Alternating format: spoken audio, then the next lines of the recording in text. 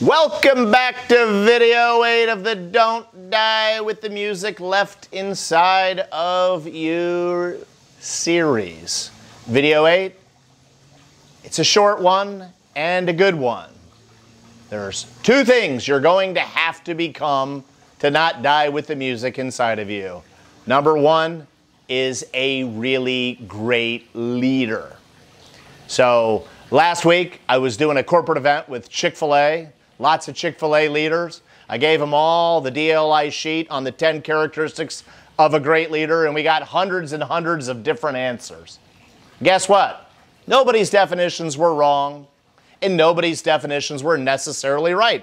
They were just everybody's definitions of what it meant to be a great leader.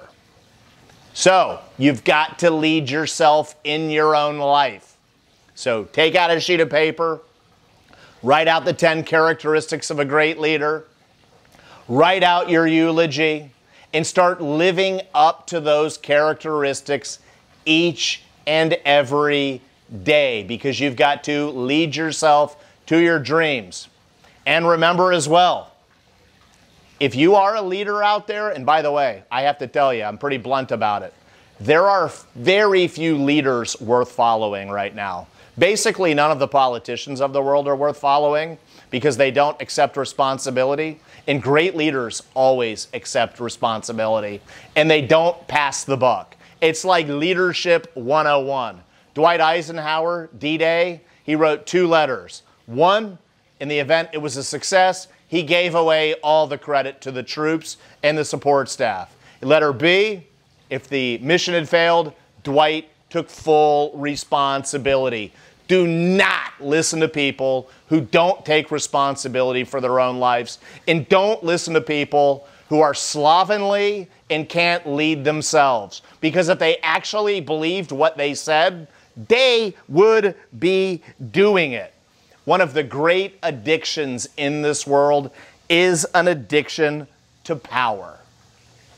Don't ever forget it. So write out your definition of being a great leader, write out your eulogy, and live up to those characteristics each and every day. And also, don't forget, the 2 greatest leaders ever, Jesus, Buddha, they didn't need to control anybody, and they didn't need to have power over anybody, because those are loser characteristics. Those are the characteristics of a great loser who is scared of feeling pain. The greatest leaders of the world simply see themselves as teachers. That's it. Please hit like, subscribe, and share.